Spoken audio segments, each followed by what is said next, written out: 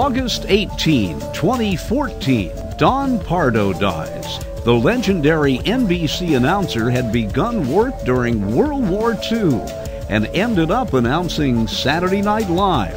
He was also the voice of early television bulletins on NBC the day John Kennedy was killed. President Kennedy and Governor John Connally of Texas have been cut down by assassins' bullets in downtown Dallas. They were riding in an open automobile when the shots were fired. The president, his limp body cradled in the arms of his wife, Jacqueline, had been rushed to Parkland Hospital. Pardo is remembered as having one of the most familiar voices in the history of broadcasting. The Broadcast Almanac for August 18th. I'm Dennis Daly.